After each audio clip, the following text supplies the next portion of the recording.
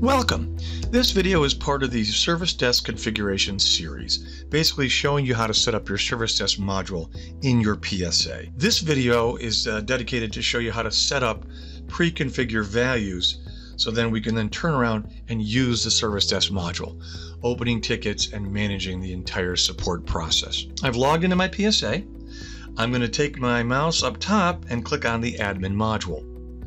Then I'm going to slide over to the left, go down and click on the Service Desk folder. Issue types. We're going to walk down these subfolders. Issue types.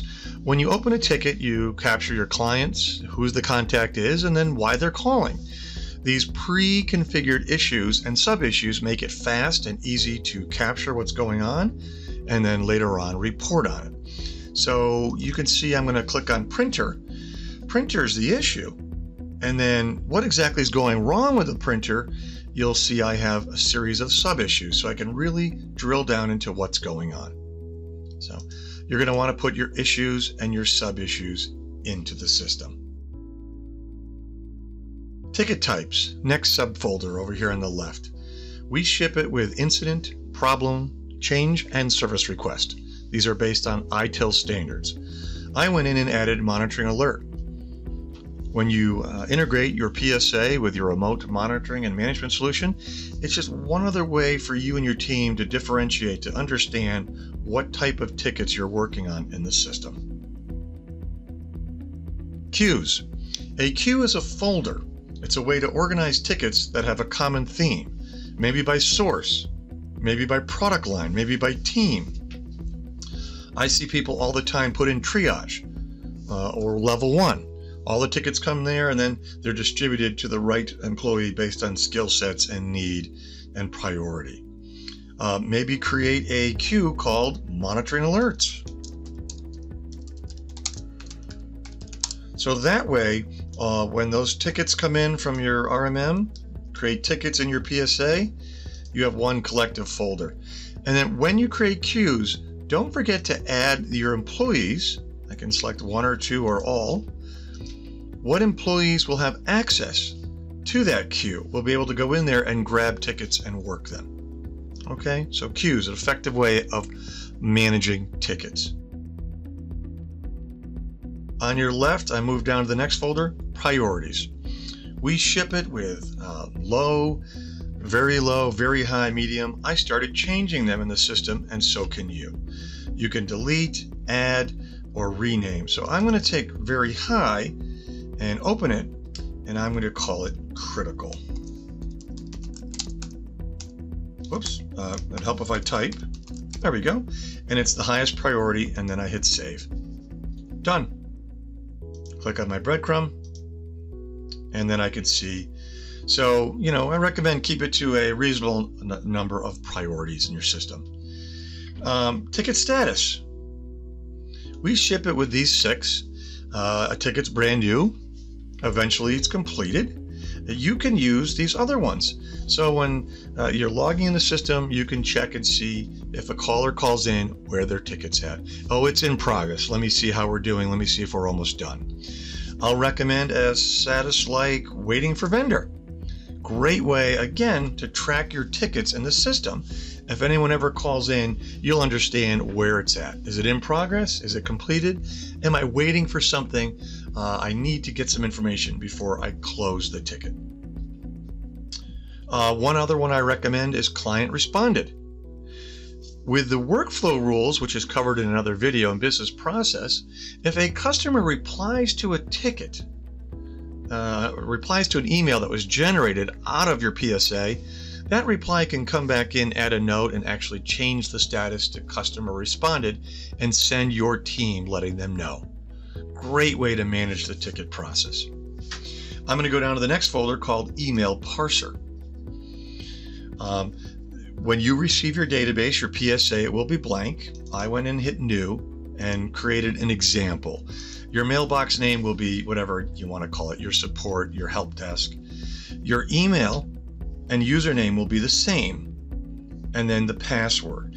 Basically what you're doing is you're giving your PSA the rights to look in the inbox, extract the data, mark the email as read, and create a ticket in your PSA. And then, once it's created, it'll go to a queue or a person and notify you. Just giving your customers another avenue to reach out for help, making it easier for you to organize that entire process. So you'll put and again, it's a dedicated inbox, not an alias. So they'll send it in, and it'll assign the priority, put it to a queue, track it, and help you manage that process. In the other video, we talked about in the CRM, if you have the account contact, if they send it in, it creates a ticket. If the account contact is not in there, it goes to a folder in the service desk called unknown. But there's a workaround, or there's a solution. In the CRM on an account, you could put an email domain in there. So that's making it easier for anyone to send in a ticket from your customer base and create tickets. Okay, I skipped over SLA. An SLA means Service Level Agreement.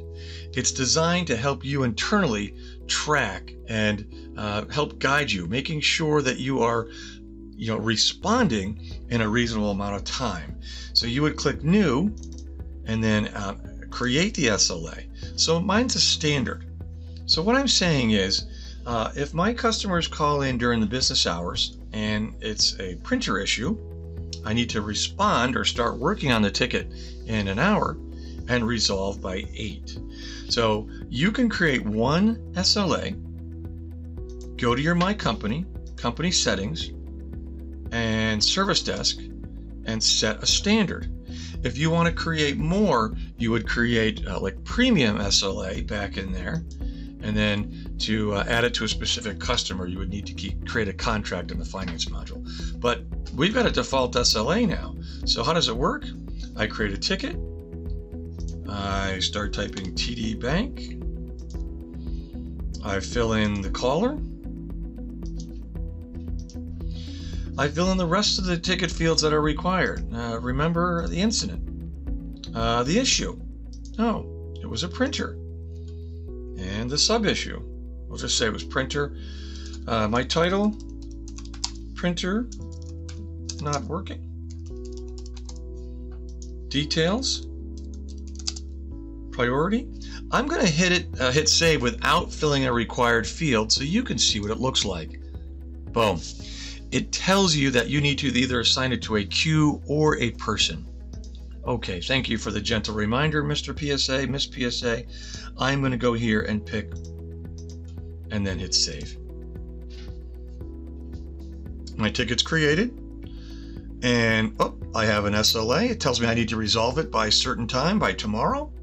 And you also have a nice SLA link, and it shows you need to respond by and resolve by. It's a great way to help you and your team stay on top of and respond to tickets, based on, kind of set responses. It can be based on issues, sub-issues. It can be based on priority. Okay, so, and then you can report on that, and emails can be sent if you're missing SLAs. That's more advanced setup. But so the main focus again was really in this video, come in here, set up your issues and sub-issues, ticket types, queues, priorities. Once these are set up, then you'll be able to go in and start managing and tracking all your support tickets through the service desk.